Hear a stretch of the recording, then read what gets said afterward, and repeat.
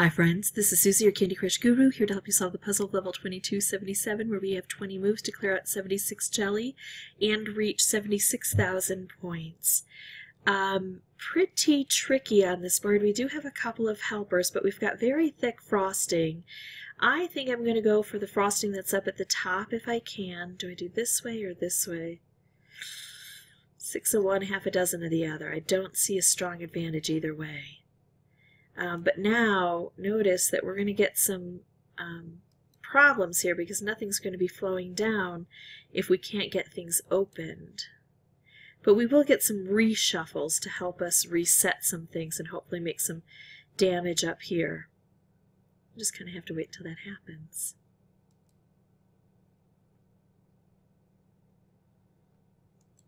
See, now we've got a little more.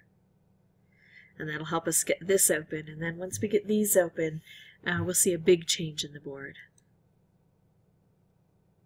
Now I want to make moves low to the ground to encourage cascading and have things kind of flow across here and make damage for me. Although, sometimes I work way up high. Okay. Slight potential to make a color bomb here with more blue. Not quite going to work.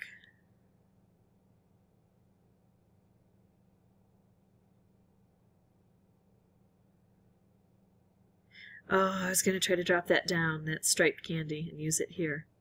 Oh, here we go. Okay, so see how dramatically things change now. So if I take out all purple from the board, I was hoping to make some things match up. Look at this. This is what we need.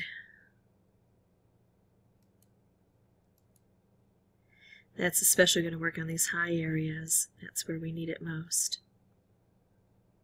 I mean, it's especially going to work on the low areas, but I'm especially happy that it's going to work a little bit on the high areas because that's where we need it most. Okay, so let's see what we can do here.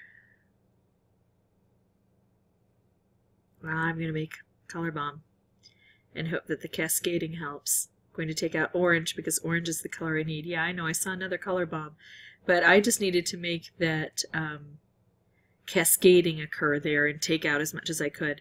That was my first playthrough for recording purposes, and I didn't find it particularly difficult, and I found it a little bit fun, especially after some of the tough levels we've faced before. But if I, I notice now that if I had it to do over again, I would double check up here to make sure I couldn't make any moves up here in the very beginning. That's a strategy that I would go for.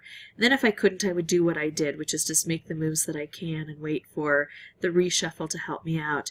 I have the feeling that sometimes the board is going to get stuck and you're not going to get any moves. But if there's anything other than that that you're getting stuck on that I didn't experience in my gameplay, it being only one try, put that in the comment section. I'll see if I can help you devise a strategy.